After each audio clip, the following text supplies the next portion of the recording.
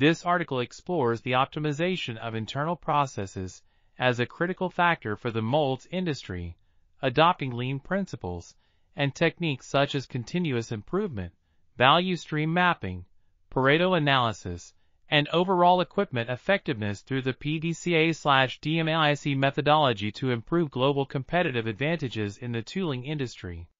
The study reveals that there are areas of improvement in organizations in the molds industry, with unavailability of operators being the most significant contributor to stops.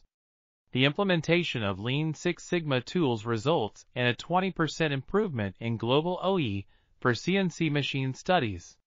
This research highlights future areas of research using quality management methods and Lean Six Sigma tools to optimize production in the molds industry, promoting high-valued methodologies to achieve global competitive advantages in the tooling industry. This article was authored by António M.H. Pereira, Miguel R. Silva, Mercedes A.G. Domingues, and others. We are RTCLTV, links in the description below.